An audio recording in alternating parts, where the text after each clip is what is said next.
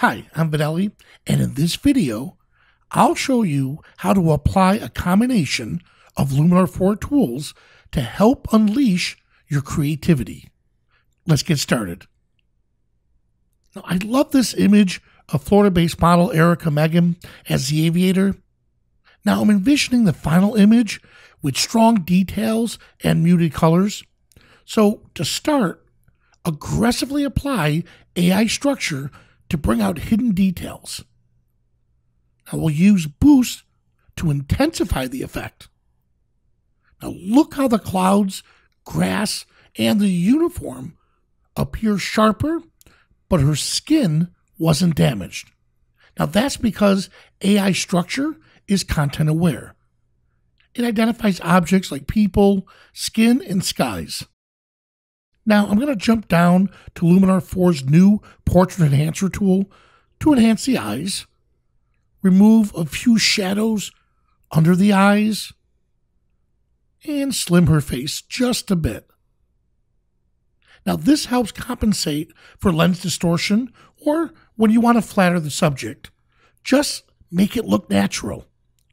Now, her skin looks good, mainly because we used a makeup artist and she's young.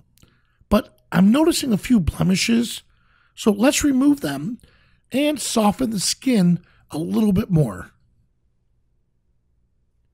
Now, I like the original sky, but let's change it up a bit. By replacing the sky, we can take advantage of the relight scene option.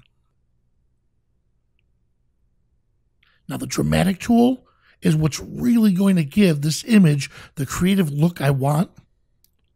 Apply a generous amount and increase local contrast. It's looking good, but just a little bright. Now click on the advanced settings for additional options. Now let's bring down brightness and increase saturation. Now the default value was just a little bit too low. Now let's warm up the scene by adding color. So increase brilliance and warmth. Now this is looking very good. Now one last step. I like to get advice from Accent AI to see if I missed anything. Now this adds a little extra to the image, so I'll keep it. Here's the original image we started with, and now our creative edit using Luminar 4. For more information or to order your copy of Luminar 4, visit Skylum.com. Well, I'm Vanelli. Thanks for watching.